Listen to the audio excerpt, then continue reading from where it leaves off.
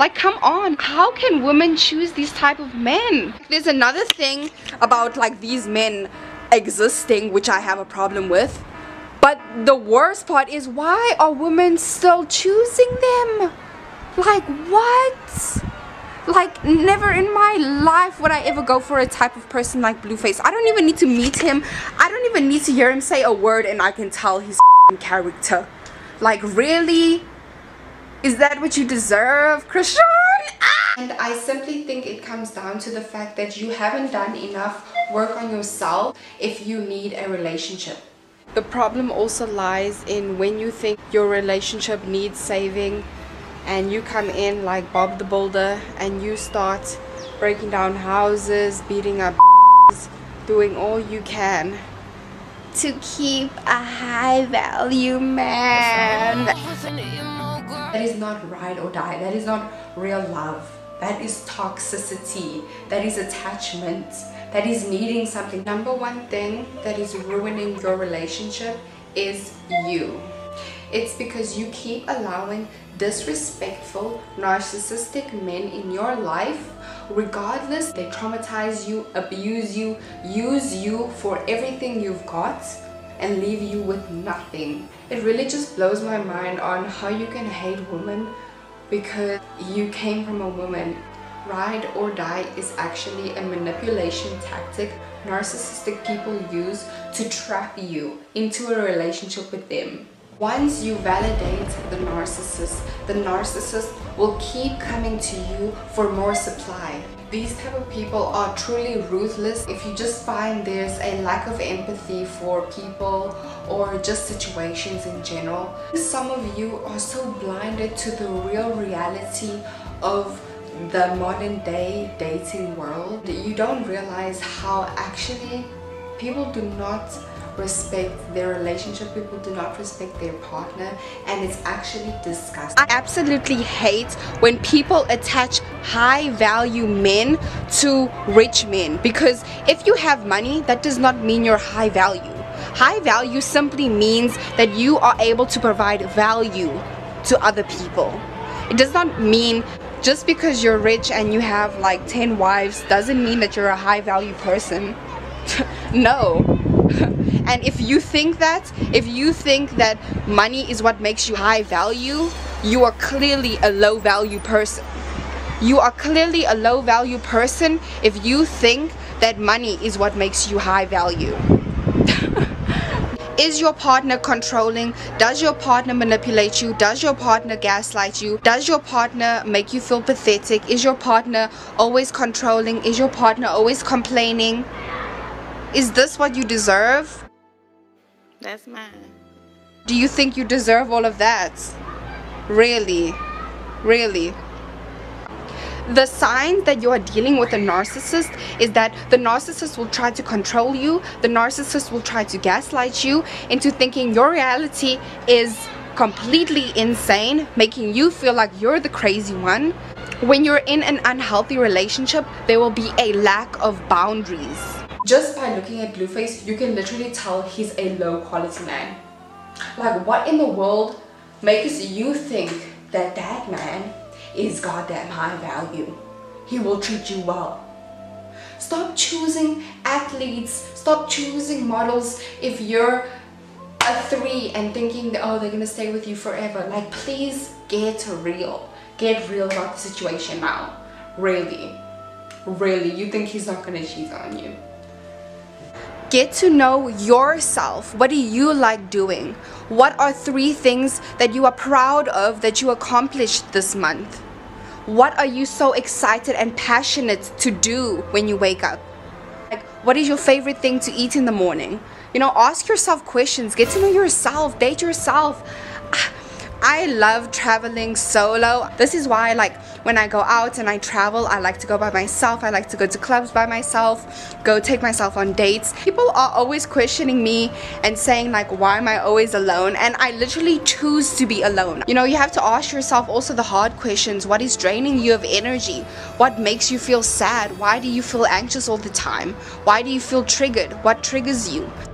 Get to know yourself, because once you actually understand yourself, you become a better human being, like in all aspects. You understand yourself. You're not always projecting. You're not always feeling like people are attacking you. You're not always so sensitive. You're not always dealing with anxiety. They are spreading bad messages about relationships and what relationships look like. And I seriously don't want people to take that as an example, because that is trash. That is not ride or die. That is not real love. That is toxicity. That is attachment. That is needing something. That is I wanting validation. It's like them feeling a void, because those types of people have a void. That's why they keep chasing the money. They keep chasing all of these things, because they're looking for something. It's your choice at the end of the day whether or not you stick around with them. I had to realize that I can't keep enabling the narcissist. I keep questioning them, I keep checking up on them, I keep seeing if they're alright. And you know, because narcissists feed on empaths, people who are trying to do good, people who have a light in them. They feed on that good energy, and they just steal that energy from you. They literally steal that energy. It's called an energy transfer. Oh, there's literally like evil walking among us, like in the modern day world, and people don't even understand the true extent of it, because some people are just so oblivious in whatever they got going on in their own world. These are the same people that control and influence groups of people, and everybody who supports Blueface and all of this stuff is clearly not okay. I do not support anyone. I do not even have to Google them. I don't even care. They do not deserve that. But it all comes back to your childhood. They clearly both have traumatic experiences that have led them to where they are right now, and they both have to pause and take the time back to reflect and heal those parts, those broken parts about themselves, because right now it feels like maybe their life is moving so fast they can't keep up. Focus on your environment, because if you're around narcissistic people who try and put you down and constantly make you feel small, you are never going to grow in that environment. So if you let a toxic person in your circle, they can literally ruin everything. They can literally ruin your life, like everything you have. Chrisean is a perfect example of how she let him ruin her life. She let him. Chrisean literally let him ruin her life, and it seems like none of them are getting better, and they both just toxic ass people, and they should stay far away from each other as possible. Take a break, go do something by yourself. Like, why are you so attached to other people? Like, you came here alone. Like, why do you think you need to end up with anybody? Like, does it even matter at the end of the day? We're all gonna die one way or another. Like, really, that's the reality of the situation. So you being like super romantic and super down for anybody is really going to ruin your life and your relationship with yourself. So stop worrying about relationships with other people. Stop feeding narcissists. Stop people pleasing, because you clearly have a problem with people pleasing. And this is simply the biggest sign for you to go back into yourself and focus on yourself. To not care about what other people are doing, to not care about what other people have to say, and get selfish. Focus on you a little bit more. Focus on your mindset. Focus about what you want, where you want to go, where you see yourself. This is what's ruining your relationship, is because you're not taking enough time to yourself. You know, stop talking to people. Just go ghost on everybody. Just leave.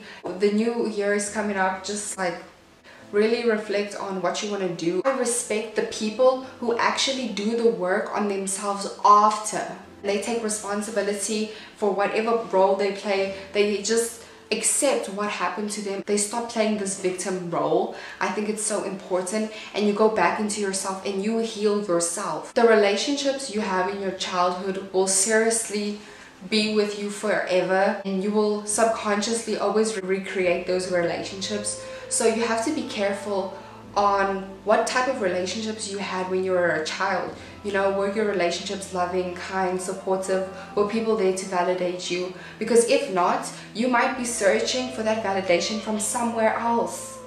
You have so little power if you depend on a person. They literally have control over your life. They literally have control over you. I don't think you should ever rely on somebody fully and be so attached and dependent on them. I've really seen the effects on a narcissistic relationship and what it can do to everyone around you. He wants to do with you. How can you be with a man that humiliates you online and in front of everybody? How can you be with somebody who treats you like shit? As soon as I see a really big red flag or even a hint of narcissism, I'm out. I already checked out of that relationship. I know it's doomed. I know that I'm not going to try further with that person. What this really comes down to is trauma bonding. The reason you are so attached to this person is because you are bonding through your traumas. I don't know, it's another form of self-pity and self-sabotage and just deep insecurity. So I mean, I've been able to look at my own personal relationships and really reflect on it, like objectively. Like, I'm not trying to be emotional about it or anything. I'm really just trying to see it for what it is and be like okay with that information and move forward from there. Part of the problem is also because you think your relationship needs saving. No, this is the biggest sign for you to let that go and dump him. Look at the screen. That's mine. And And I'm going to stick beside him. that's what you're going to settle for. I'm going to stick beside him.